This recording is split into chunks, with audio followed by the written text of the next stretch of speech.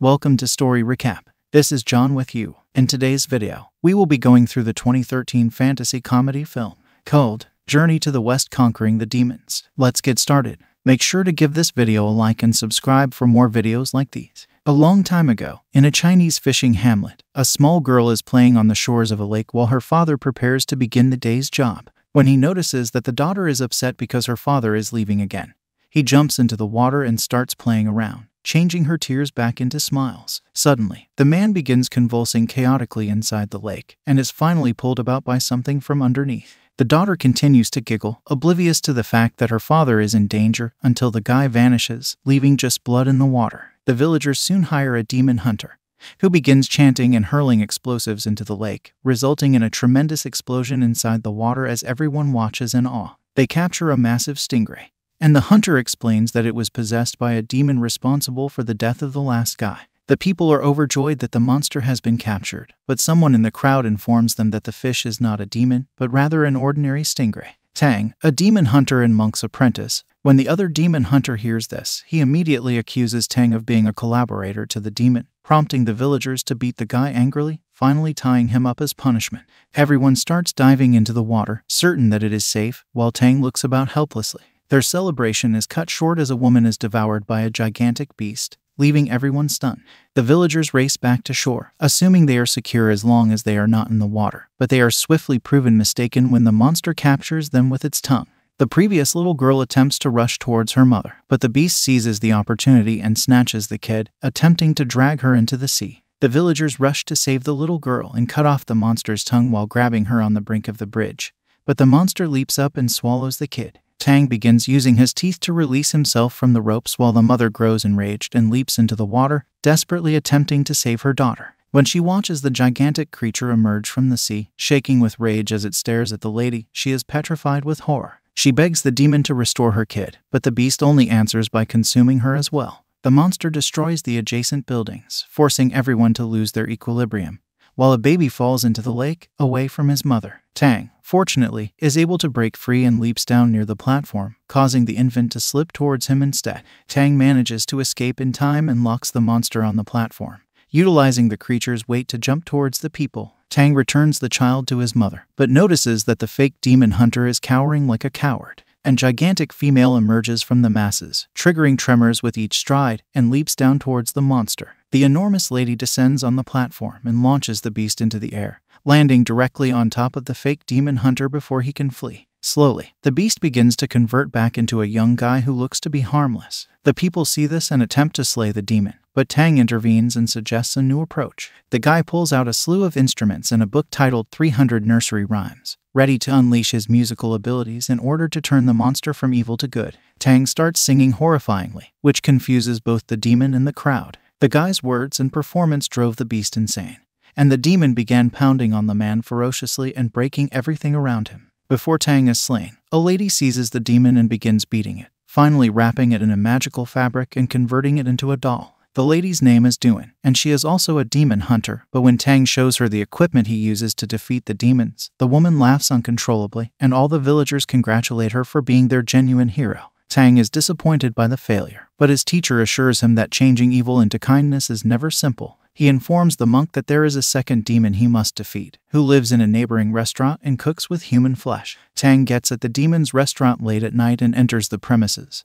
only to find it packed with people eating. Tang is met by a woman who proceeds to tour him around, but Tang sees right through the illusions and tells her to reveal her actual nature. The monster lunges towards Tang as he flees in terror, but he is spared when Duan appears and violently beats the lady. Gradually reducing her to dust, she starts assaulting everyone in the restaurant, severing the devils one by one with her rings. As a young guy slips behind her, the lady yells for the boss to come out, but Duan swiftly responds and begins battling the demon as they exchange intense strikes. The lady has the upper hand and punches the man across the room. She then conjures many rings and begins firing them at the demon, focusing specifically at the man's face, finally ripping his skin and revealing a pig's snout. The demon begins to close the space between herself and the lady by intercepting all of her assaults with the rake. He swings aggressively at Duan, causing her to defend herself, but is able to strike into her flesh as she flees just before impact. Duan leaps behind the thing and begins kicking him, causing it to reveal its full form, which is shown to be a demon pig. She binds the creature's arms and keeps him from moving, while calling for Tang to assist.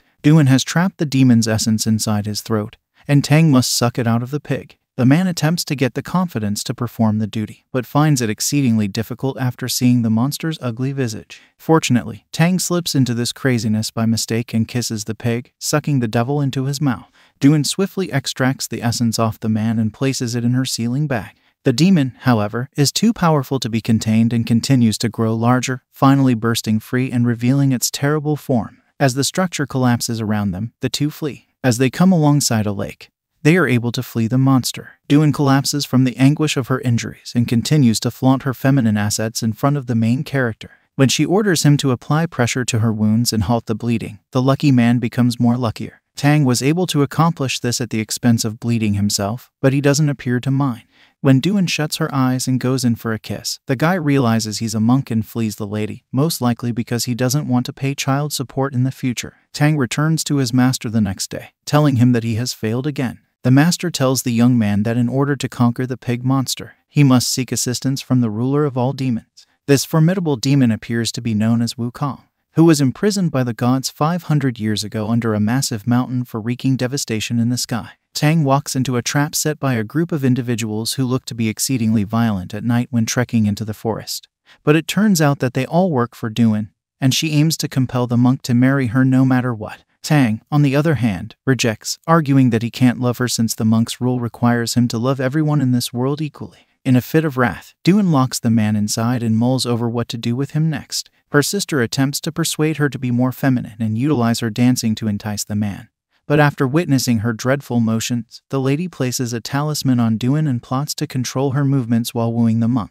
Doohan visits her crush, but things rapidly go awry as the charm begins to fail, forcing the lady to continuously beat the main character until the charm flies onto the guy. Doohan rushes out of the room, but the sister continues dancing, leading Tang to shake his body precisely like her in front of the guards who rush in. When the guys notice the monk's foolish movements, they continue to beat him up again, only stopping when the sister realizes something is wrong and hurries inside. When they notice that the pig demon has come, the party jumps into their car and attempts desperately to flee for their life. The pig, on the other hand, is able to catch up and rush right at the group. Doohan notices this and pulls the monk out of the car before the monster smashes into the group, shattering everything. Fortunately, no one was injured in the collision, but they are swiftly encircled by the demon, who intends to get revenge on their guild leader for their earlier encounter. Suddenly, a guy with the aura of a tiger dashes at the monster and begins to overwhelm it, throwing the demon into the air and landing a powerful kick, forcing the monster to flee. The man turns out to be a demon hunter, and he's followed by the huge Foot, as well as Prince Important and his 4 gorgeous nanas, whom he orders to toss flower petals at all times. His servant, on the other hand, appears to be horrible at following commands and often embarrasses him by calling him Prince Important. Tang is enraged when the three begin squabbling over who gets to kill the pig demon, declaring that they are simply doing it for money and vanity, and are not worthy of being actual demon hunters. Tang requests that Doohan return the nursery rhymes she stole, and yells at her for wasting his time. The lady becomes enraged and tears the book into bits before flinging it in the air. She lashes out at Tang, telling him that he is nothing without her and would have perished a long time ago. Tang stands up quietly and notices Doohan flirting with the prince in order to make him jealous, but begins walking away as the girl stares at him with despair. Tang comes on a mountain covered in lily pads despite the lack of water after journeying for a long time across the region. He finds a giant lily flower growing through what looks to be a hole inside and jumps in, only to be greeted by a strange man who hugs and loves him repeatedly. Tang understands that this must be Wukong and attempts to enlist his assistance in killing the pig demon. But the guy is just interested in leaving and tries furiously to mislead the monk into removing the seal, stating that it is capable of catching the monster. Tang, on the other hand, does not fall for the petty tactics, prompting Wukong to go in despair, but the roots in the cave cage the demon within and begin wiping him for disobedience. Tang feels sorry for the guy and offers him a banana, softening the demon's temperament as he begins explaining the monk how to kill the pig monster. Because the demon used to adore his wife, they must find a beautiful woman to dance beneath the moonlight, attracting the monster to the cave and allowing Wukong to confine it within. After hearing about their plot, Doohan rushes into the cave and offers to be the pig demon's bait. Tang notices the lady and wants her to go, but Wukong starts flirting with her while teaching her to dance. The monk clearly adores the woman, as seen by his actions, since he is really uncomfortable at the sight of the amorous show. Doohan begins dancing beneath the moonlight at night as the monk plays music for her. The male watches the woman, falling more in love with each motion she makes. They soon hear a terrible roar and realize that the pig demon has come. Wukong begins conversing with the creature from within the cave, forcing the monster to peer behind the lilies only to be drawn in fully by the god's ceiling. Duan transforms the pig demon into a doll and presents both monsters to Tang, allowing him to convert the wicked creatures using nursery rhymes. She gives the monk a ring and wishes to marry him, but Tang becomes enraged and would sooner chop off his own finger than be in a relationship with her. Duan notices this and removes the ring herself, attempting to return the nursery rhyme that she glued back together, but the monk refuses the book angrily. When she witnesses the man's conviction, she breaks down and promises not to follow him again in the future. Tang comes out of the cave, saddened by the anguish of his actual sentiments, and stares towards the moon. He hears Wukong request a favor to remove the lily blossom that is blocking the entryway. Because he too wants to enjoy the moonlight, the monk cuts the bloom, but discovers something is awry when all the lilies are burned in flames. Inside the cave, Wukong laughs maniacally before breaking loose in a ball of fire that lands exactly in front of the monk. He takes the man and throws him aside like a ragdoll before catching him again beneath the mountain, taunting the victim for being so easily duped into releasing the Demon King.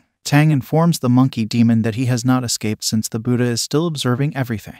Wukong, enraged, begins forcefully yanking off the monk's hair. Eventually, there is nothing left, but he is enraged that the man's will is still intact. The demon becomes aware of a presence behind him and notices that the 3 demon hunters have arrived. The North Star's fist prepares to assault the Demon King, but Wukong charges forward and immediately kills the guy by biting down on the hunter's throat. When Mighty Foot notices this, he transforms into a big leg the size of a school bus and kicks the monkey demon with incredible force, knocking him backwards. The old man leaps into the air and stomps on Wukong, but the Monkey King pierces the old man's feet and kicks him into the air, landing on top of the prince. He orders the nanas to dispose of the elderly man and begins hurling swords at the demon, forcing Wukong to flee into the air as the weapons pursue and strike him everywhere he goes. The devil also pulls out his weapon and begins pushing the swords away, but the prince combines all of the weapons into one and sends it flying towards the monkey. The strike was so powerful that it started splitting away the demon's staff, but it ultimately met a wall when it came into touch with the monkey and broke into pieces.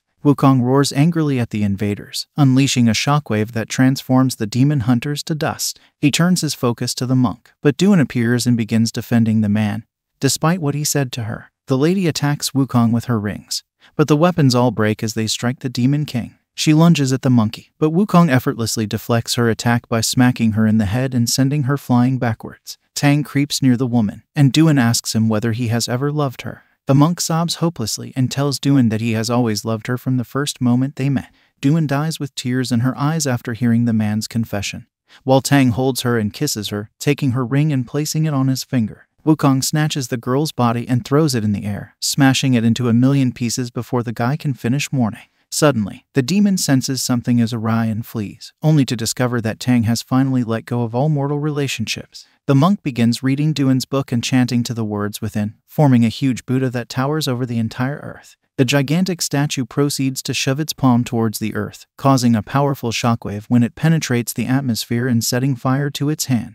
Wukong notices this and refuses to give up, concentrating all of his energy on his body and swiftly morphing into King Kong, towering over everyone and roaring violently. The gigantic palm approaches the demon, and Wukong tries to lift the Buddha at the last time, stopping the attack as he strains under the great weight. The demon, however, is no match for the god's might and is crushed beneath the gigantic hand. Wukong is sent to another dimension, where Tang has finally defeated the monster. He then removes Duan's ring and attaches it to the monkey's head, making the demon his new student.